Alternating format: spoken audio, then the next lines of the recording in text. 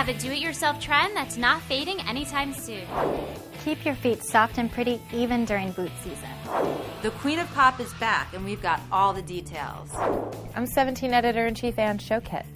All this and more in just 17 seconds. The best way to make a pair of jeans look vintage is with sandpaper and bleach. Be careful when using the bleach though.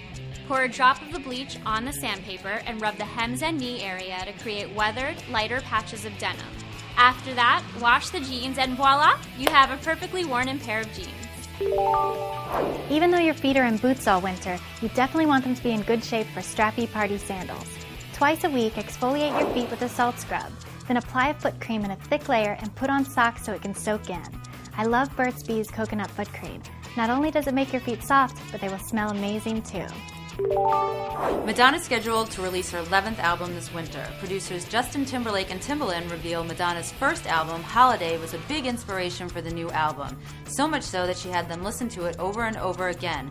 But don't expect this to be Holiday 2.0. This time, her album will be less dance and more R&B. If you're having trouble coming up with an idea for a first date, don't be afraid to go with a classic.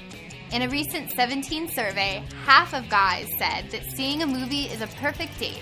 If you're gonna grab pizza too, make sure you eat after the movie. That way you can discuss it if there's any awkward lulls in conversation.